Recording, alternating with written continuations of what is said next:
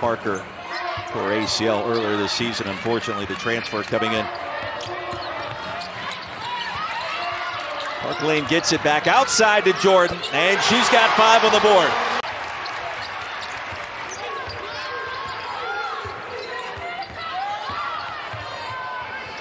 Park Lane, corner 3, 11-2 Mississippi State. I always think that's a tough shot. You're trying to figure out, do I want to bank it in or finger roll right in front of the bucket? Inside, a good look. Jordan defended by Hylton off the screen.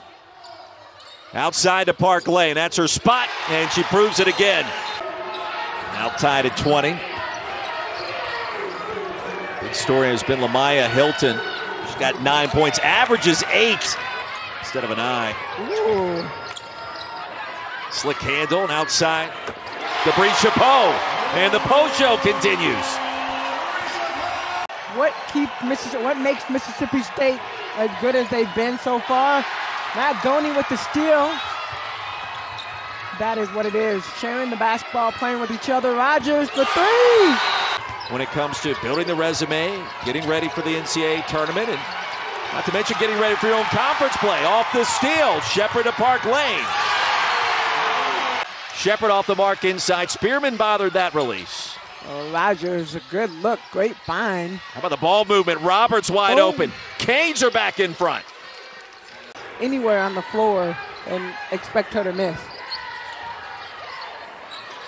Brown Haggard gets it to Park Lane. Lauren Park Lane, the runner. The teardrop high in the sky.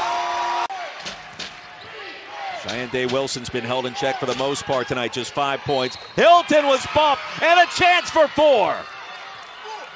Rogers tried to answer, could not. Canes with an opening. Day-Wilson connects. Not the shot you run right there. You got to take the ball at Kayla Jordan. Rogers wide open, knocks it down for 3. Shot clock down to 10 here for Miami. Day-Wilson between the legs. Hylton left open. That's a 3. One of the great rivalries in the SEC. That's going to do it. And the Miami Hurricanes trailed big early. No problem late. A 7-0 run to start the 4th quarter. And a big win for the U in Starkville.